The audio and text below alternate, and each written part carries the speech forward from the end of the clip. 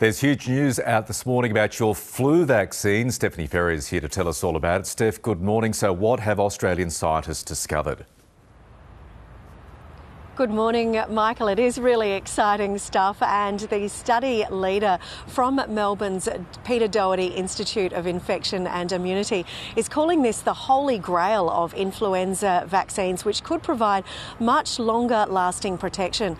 They've actually been investigating how our body's own killer T cells respond to the influenza B virus, and they've actually discovered 9 fragments from within those viral cells that trigger a really strong immune response. And importantly, those fragments, they're always there. They don't change no matter what the mutation of that influenza B strain is.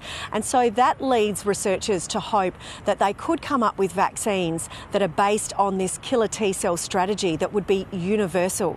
So that means that they'd provide really broad protection across all influenza B variants, and not like what we've got now, which is the current vaccines that rely on antibodies that target specific strains. And that's why we have to go back year on year to be able to counter those mutations in the flu strain.